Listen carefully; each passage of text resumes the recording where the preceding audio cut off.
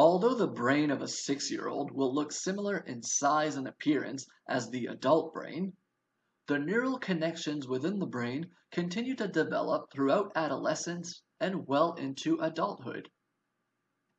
The myelination of the neural pathways within the prefrontal cortex is one of the final steps to transform a teenage brain into a fully matured adult brain. Myelination refers to the formation of a myelin sheet around the axons of neurons. The glial cells of the central nervous system, called oligodendrocytes, produce the myelin sheets, which are a fatty substance that wrap around and insulate neuronal axons. Myelination is a crucial adaptive process since it strengthens and accelerates the electrical transmission between neurons, thus coordinating how well brain regions work together. After birth, the population of oligodendrocytes drastically expands, and there is a widespread of myelination happening throughout the first 2 years, and this gradually continues into early adulthood. However, the rate of myelination within the brain follows a distinct spatiotemporal pattern. Specifically, myelination will start at the brainstem regions and move upwards from the back of the cerebral cortex towards its front.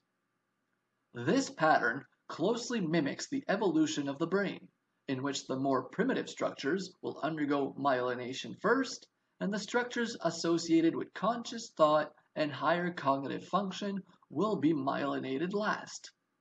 As a result, the prefrontal cortex is the last brain region that gets fully myelinated.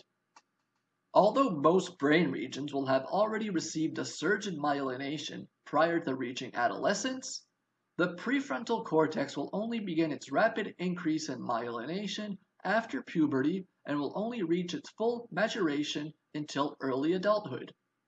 This has many implications when it comes to understanding the risk-taking behavior and poor emotion regulation that teenagers will often demonstrate.